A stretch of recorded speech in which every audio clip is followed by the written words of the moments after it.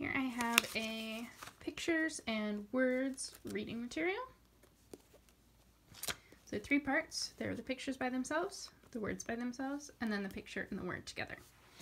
If there's too many cards for the child to work with all at once, it's a lot of pictures, you could split them up into a couple of different sets. So you just make sure that your picture cards, your word cards, and your words with pictures are together. So I'm just going to demonstrate a few of these.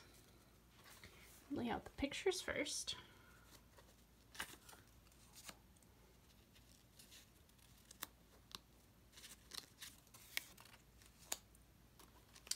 Then dealing our word cards here are all mixed up, which these are not because they were just cut. Word cards all mixed up. And you invite the child to read the word. At, hat, hat. Hat. Bed, bed, bed.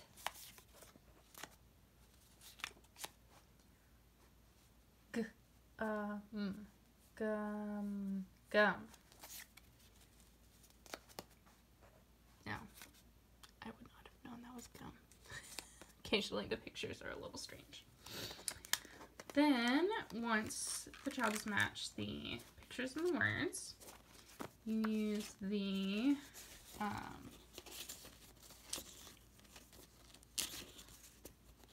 control cards.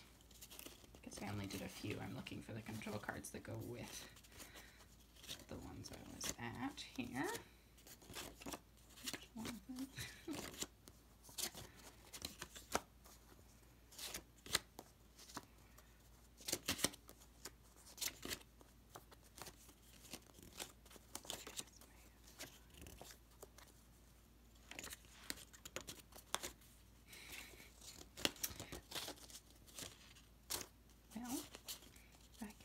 Another one that I used. Well, okay. I've got 2 of them. So, we have the child look at the picture, find the 2 match, and then read both words and see if they're the same. So we actually want them to read the words again. Gum, gum, gum. Are they the same? Yes. Same thing. Bed, bed. Now, if the child had mixed these up, then when they go to the picture that matches, they will probably notice by the shape of the word that it's not the same, but we do encourage them to again read it. At, hat, bed, bed. Those are not the same. I'm going to take this word card out until you figure out where the other mistake has been made. Oh, look, there it is. Bed, bed, bed. Hat, hat. Can't find my other hand card. Anyways, this is picture word matching.